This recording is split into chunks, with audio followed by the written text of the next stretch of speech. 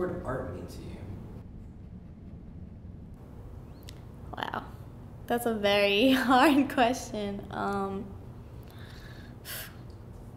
For me, art is like my therapy. Every negative experience that I've had in my life, I turn it into something. Whether it's a painting or whatever it is, I have to take that energy and turn it into something, because that's the only way that I can physically let it go. And that's where all my work comes from, is all the bad things that's happened to me. Every falling out with a friend, every ex-boyfriend, everyone who's ever screwed you over, insulted you, right into my artwork. I mean, nothing comes from when you're happy. You're not really that creative when you're happy because you have everything.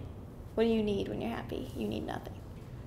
For my practice book, I was kind of going off an old series that I did about like hard things that other people have been through, but I was putting it what I've been through. So my main focus was my anxiety in a way. So at first I went to doing portraits because that's what I was good at. I love doing portraits, I love drawing people, and I kind of relied back on that. It went really well. It's a successful book, a successful series, but I ended up going completely away from that because I already know how to do that. So I took that book and then turned it into something else, more abstract. I went into my other book, which is all hands. I took out completely myself and just put pure hands in it and mark making to show anxiety. Like the marks symbolize what you do when you're anxious with your hands. Like when you're nervous, you tap on surfaces, you pick at your nails, you know, everyone does something different, but a lot of people like fuss with their hands a lot. So that was kind of my idea. And also it was kind of like reaching out for help, because sometimes whether people say it or not, they need help. And I feel like, you know, everyone's trying to get it, but not everyone can find it.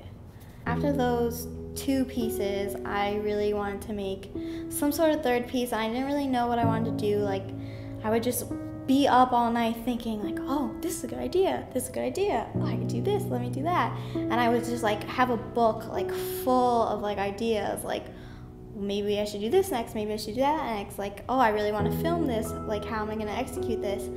So then I decided that I wanted to do feelings of being trapped, whether it's being trapped in a state of mind or a relationship or whatever have you. And I thought, okay, how can I execute this? Like, what do I feel when I feel trapped? And I thought, well, when you're trapped, you feel very restricted, you can't get out. And like, I really want to symbolize a sense of hope in a weird way. Like, I want to show people that they can get out of it, because I think when you're at that really low point, like you think like there's no way out. Like, I'm stuck in this hole, in this situation, and I'm gonna be here forever. Like, I don't know how to get out, and that's not true. And you can get out. So for my second, I guess, or third body of work, I decided to have people restrict me in canvases as I fight my way out. But while doing that, my body would be painted. But these pieces were strictly based off the paintings at the end of it, and not so much the actions. Like, I wanted the actions to be important, but it wasn't really about that. It was more about the final result.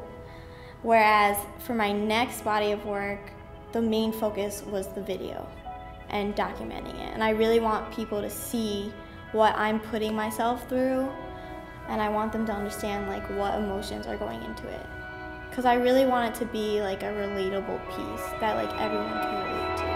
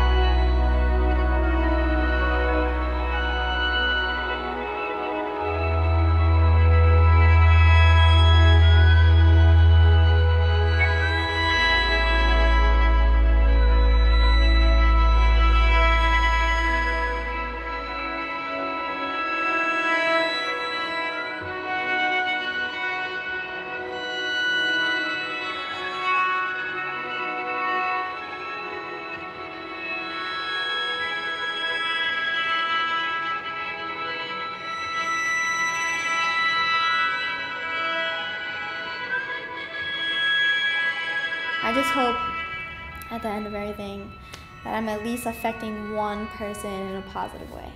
I just want one person to get something out of it and be like, wow, like I understand like what she's going through because I'm going through that, or I've been through that.